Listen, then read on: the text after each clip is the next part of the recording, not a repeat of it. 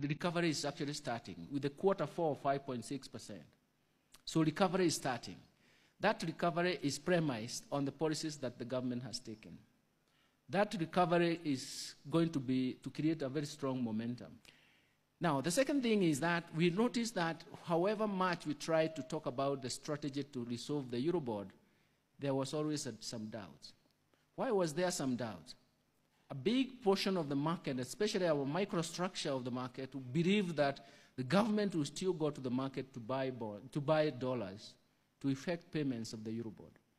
And that is why all of a sudden the market coordinated itself to speculate on the dollar, and they were buying as many dollars as possible to try and benefit from the time the government goes into the market. But I also found that when we were looking at where is the activity after the Eurobond, it was actually in the forex bureaus.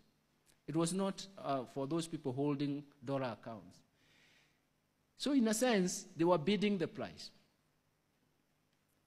Now, the second part of it is that also potential investors would not come to Kenya because they are actually saying we cannot invest in that country because they have not resolved the Eurobond. So the market was acquiring what I would describe as a waiting option. You resolve the Eurobond and then let's come. So we needed a mechanism to dislodge the market from that waiting option. And that is why entering the market was very, very important. In fact, when we were doing the road shows, I was describing it as let us deal with the elephant in the room. So in a sense, we say, let's try to de-risk this Eurobond, and then we will see how foreign direct investment cases and even the exchange rate, how it will respond. And we have seen that it has responded very well. Now, there are three advantages for us entering the market. First, information was processed appropriately and it reflects what we had anticipated. So there are no gaps now. But the second thing is that we get refinancing, and even now we can supplement with the measures that we wanted to get to do, Your Excellency, but the buyback is still an option now because we got 1.5, and then it means that we still have to provide 500 million.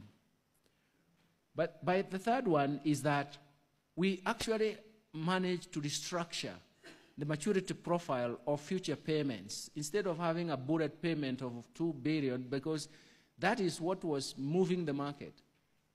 2 billion for that country called Kenya. Everybody anticipated that you cannot pay. And even the other side of the politics was saying they are going to default, just a matter of waiting. But even internationally, when there is a coup in Niger, the Eurobond price interest rates will jack, isn't it? So it means the market was not very well coordinated. So, but for us, we want to make sure that in future we are not beaten again by having such heavy ticket in terms of maturity. That is why we actually went for amortization in the last 3 years of equal amounts. In this case, 500, 500, 500. And which also plugs itself in years that we don't have other maturities. So that maturity profile is very, very important to Your Excellency in the future for two reasons. One, it can be seen that it's a maturity we can manage. And two, we can actually now start igniting a very strong liability management that is going to help us move in that direction. We are now in a more certain world. Secondly, we're now flexible to use all the other instruments that we wanted to use. Third, the market has understood the strategy. They are quiet now. Actually, we have no noise. And the noise in the exchange rate is actually the positive noise. That is, it is appreciating. And the beauty about an appreciating currency in a floating exchange rate regime is that it provides a temporary nominal anchor to domestic prices. So it means that it's going to push inflation down.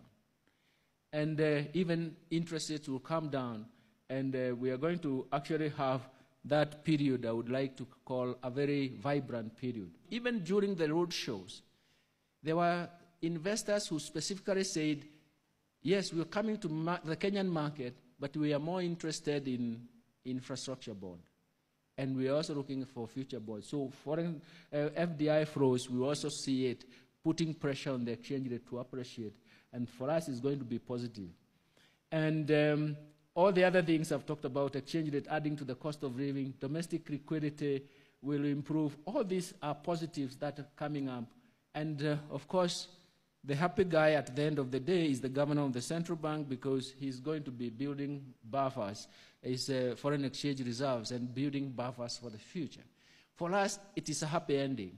And for us, it's something that had given us some sleepless nights. Your Excellency, I think we can actually talk about a story that has come out very well.